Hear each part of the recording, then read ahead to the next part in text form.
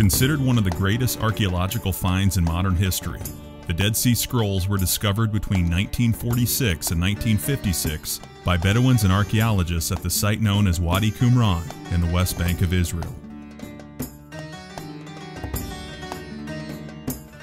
Qumran is a series of 11 caves about a mile inland from the northwestern shore of the Dead Sea, the lowest elevation on planet Earth. The arid environment helped preserve these priceless scrolls. The Dead Sea Scrolls included writings and fragments of older scrolls and texts dating back to 250 BCE. A total of 972 manuscripts were found adjacent to Khirbet Qumran. Khirbet is Arabic for ruin on a hill. This site has been known to European explorers since the 19th century. This ancient settlement dates back to the 8th century BCE. It is believed the Essenes, a sect of Second Temple Judaism, much smaller than the Pharisees and Sadducees, the other two major sects at the time, wrote the Dead Sea Scrolls and inhabited the site of Qumran for 2 centuries, from the end of the Hasmonean period through the Great Revolt of the Jews against Rome.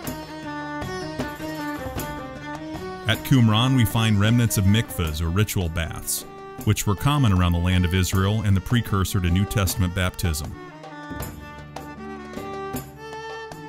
Found in this settlement were assembly halls, a central dining room, kitchen, laundry room, watchtower, stable, and a pottery workshop. The Essenes had a scriptorium, or writing room, with desks and inkstands. This is where quite possibly they wrote most of the scrolls found at Qumran. The Essenes lived in huts and tents around the settlement. During the reign of Herod, there was a serious earthquake in the area, and the Essenes abandoned the site, but later returned during the rule of Archelaus, Herod's son, between 4 BCE to 6 CE, and rebuilt the site during the Great Jewish Revolt. The last known inhabitants of Qumran were members of a Roman garrison stationed during the Bar Kokhba revolt in 132 to 135 CE. When the garrison was relocated, the site became lost in time.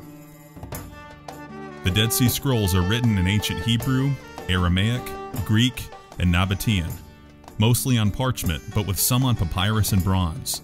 They include the earliest known surviving manuscripts of the Hebrew Bible canon, as well as apocryphal works, prayers, legal texts, and sectarian documents. Every book of the Hebrew Bible except Esther was found in the scrolls. There are 225 biblical texts included in the Dead Sea Scroll documents, which makes up 22% of the total discovery. The Dead Sea Scrolls provide a window into Jewish life during the Second Temple period and connects the present day to biblical antiquity in the land of Israel.